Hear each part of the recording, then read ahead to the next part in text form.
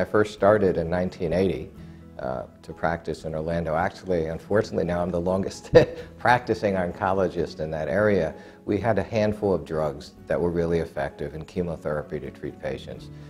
Now we have hundreds, and we just don't use chemotherapy. We use immunotherapy, targeted therapy. We do molecular profiling. The state of the treatment of oncology has changed so dramatically.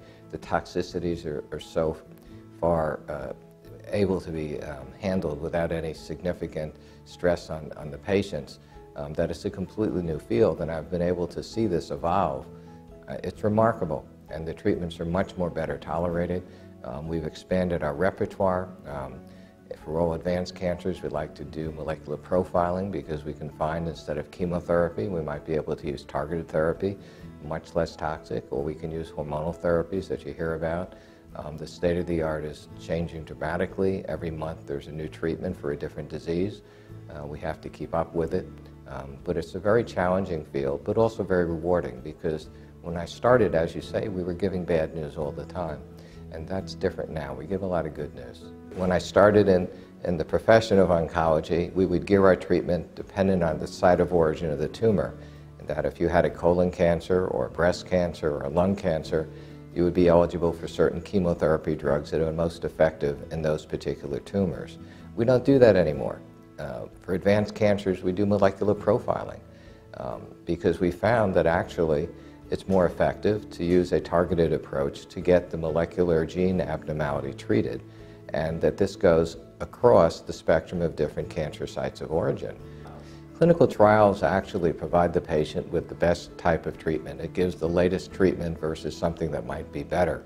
The patients are watched a little more closer by not just one doctor, but by a multitude of doctors, so you get that input as well into their clinical care.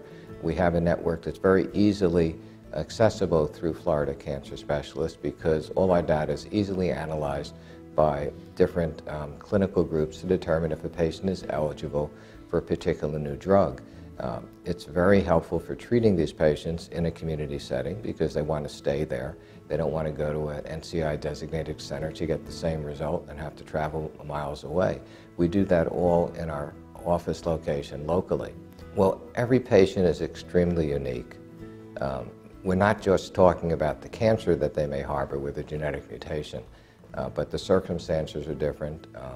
Cancer is different than other diseases because it just doesn't affect the patient, it affects the patient's family. And there's a tremendous emotional overlay.